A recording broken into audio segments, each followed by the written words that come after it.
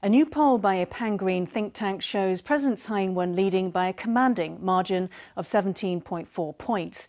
Tsai has the support of 51.3% of the vote over KMT candidate Han Kuo-yu's 33.9%. Tsai is strongly favoured by voters up to age 35, 66% of whom agree with her handling of national affairs. As the re-election campaign continues, President Tsai has only stretched her lead over Han. In a new poll by Taiwanese Public Opinion Foundation, Tsai had 51.3% of the vote over Han's 33.9%. She now leads by 17.4 points. If you look closely at the cross-analysis, you'll find that among voters under the age of 35, up to 66% agree with Tsai Ing-wen's handling of national affairs.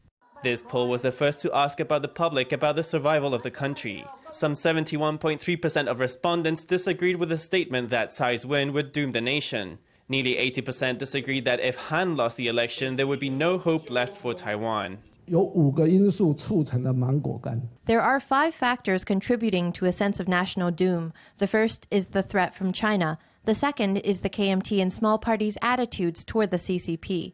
Taiwanese voters, especially young voters, fear that Han Kuo-yu will be elected president in 2020. The poll showed that support for the DPP and KMT remained relatively unchanged at 29% each. The Taiwan People's Party took 10.9% of the vote to overtake the New Power Party's 5.6%, meaning it could soon become the third largest party in the Legislative Yuan.